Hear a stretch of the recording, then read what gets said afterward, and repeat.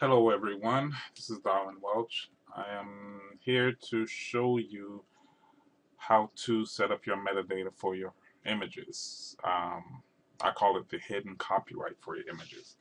Um, Basically, where you want to start, you have to be in your library section. So you can choose either just one image, or if you have a list of images that you would like to add your metadata to, well, you should add your metadata to every image that you have to protect your images. So your first step here is you're in library mode or your library section. You go to metadata, okay? You go down to where it says edit metadata presets.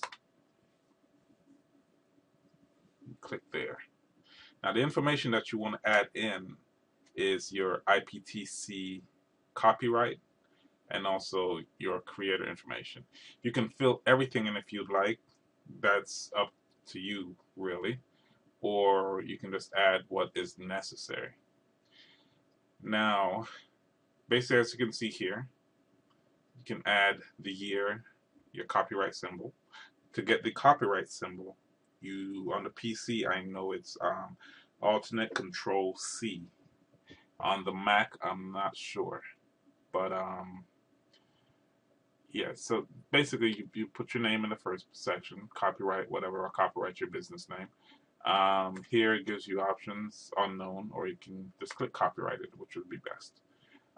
Rights to usage is very important.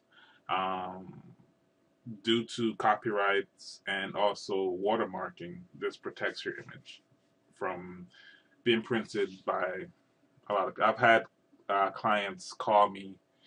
This was when I began. They called me and said they could not pick up their images because of the watermark and probably because of the metadata as well. So here you would want to add all rights reserved, no usage without permission. Okay, then you have your URL, your website if you have one. Your IPTC creator, you want to have your name, you can do your address if you'd like. If you're running your business, it will be really important for you to have this in there.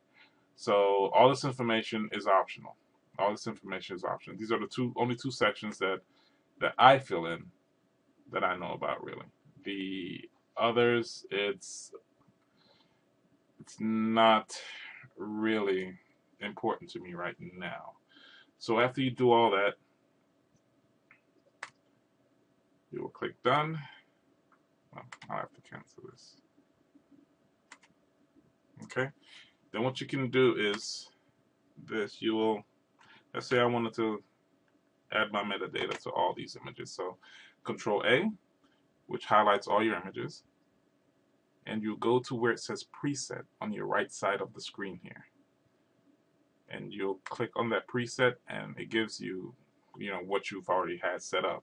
Since it was 2013, which is recent, this is my setup now. So I click that. And now to sync the entire page of images, you go to sync metadata. And then your information will appear here. Okay, then all you have to do is synchronize and you're done. And as you can see, it's synchronizing all the images that is listed here in the library. So the metadata is being added.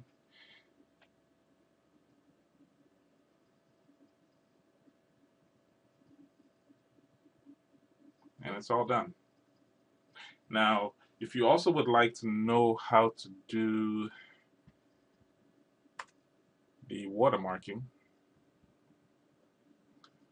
okay, this is what I suggest. Let me do a clean image here. I'll go to a raw file.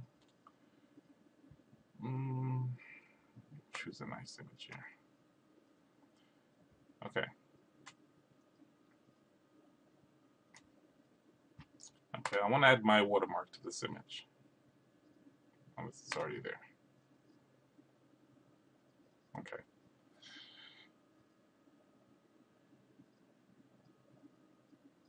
Your watermarks, you really want them to be not as noticeable.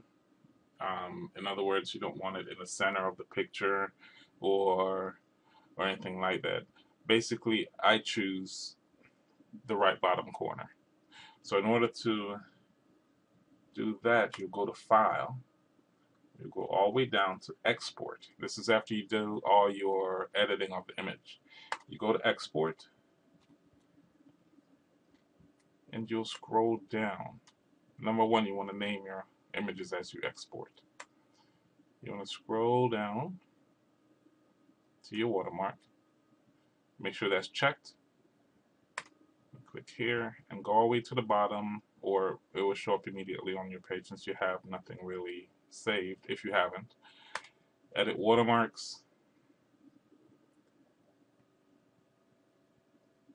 Now I have mine set as a graphic. I created one with GIMP. So for text watermarks, you click on text, you type in the information. You also can change your fonts, your styles, your alignment, which I have it on the right here, the color of your text.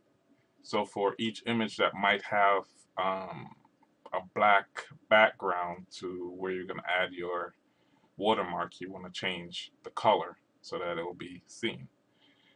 Okay, the shadow of the text, the offset, the radius, and all the other good stuff. Your opacity, how large you'd like it to be. So since we're in text, let's see here. Let's go with that one. It's really small. So you can either make it clear or you can dim it down. I keep it at 100 because it's not my watermarks aren't that huge anyway. The proportion depends on the sizes you want it, which I say I keep mine in the bottom right corner. Now you can either do it to fit or to fill, your choice. Your inset. A lot of times when you save these images or if you're printing them, at times printing them does not add the entire watermark because of there's certain dimensions depending on your crop or the size of your image. So the inset, yes. Horizontally, you could drag it back a little bit, or vertically, up or down, just to prevent it from being cut off at the bottom when you do print. You can anchor your image to different sections, like in the center here, wherever you want to on the page. Or you can rotate the text itself. And that's about it for that section.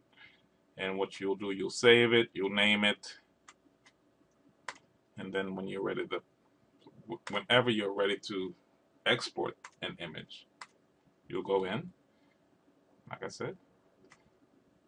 Remember, number one, remember to always know where you're sending your images. Find one file or create one folder where you want to send your images. Okay. I lower the quality whenever I want to email my images. So you go down and you choose your logo, and then you just click export, and once you export that, it'll show up on your image. And that's it for your metadata and your watermark.